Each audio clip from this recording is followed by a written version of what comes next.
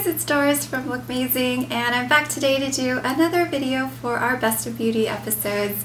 And today's topic is going to be on blushes. So if you guys haven't been following along, I will link our other videos down below, and what they are pretty much we go through the top 5 products in different categories, and we curate them from beauty editors with popular in the YouTube community, as well as the top sellers from retail stores. So if you guys have any questions, let me know down in the comments below. Otherwise, I'm going to go ahead and get started.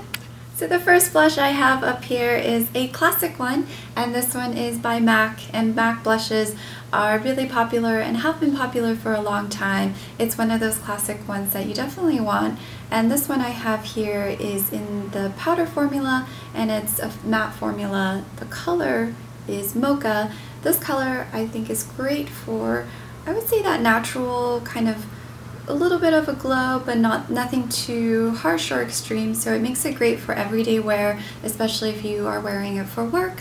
It doesn't come off too strong, but has that really nice glow to it as well. So next I have a blush here by NARS, and NARS is another one of those brands where there is a cult following with it, and I think the packaging is very similar to MAC. It has that dark finish, and in terms of the formula, this one is also a powder format, and it is also really nice in terms of blending, and it gives you that kind of natural flush glow too. And I went with this lighter color here because I wanted to use it for the apples of my cheek to give that more baby flush look. So this one, I would say the most popular color would be Orgasm, and that's one I've used in the past for the one that is called Roman Holiday.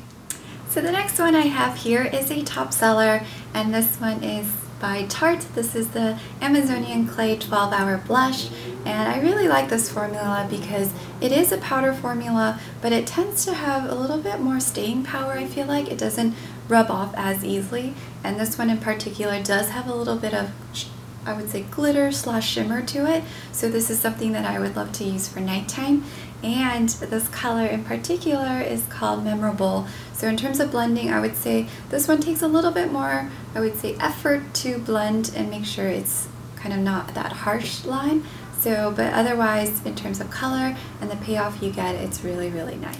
And next up, I have a drugstore one, and this one is a really popular one by Milani, and this is their Baked Blush. So in terms of the formula, the Baked formula has this nice, I would say, more mineral type of powder versus the powder blush has a more chalkier feel, I would say. So this one has a little bit of an extra highlight in it as well, which is really, really nice, so you get that extra glow along with the color.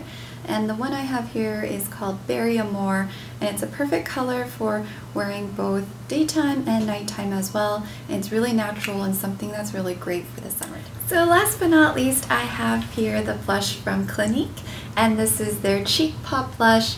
And I really like this one because the formula is really nice. It's, I would say, between a powder and a cream, and when you put it on, it's really, really smooth and also very silky, so really easy to blend.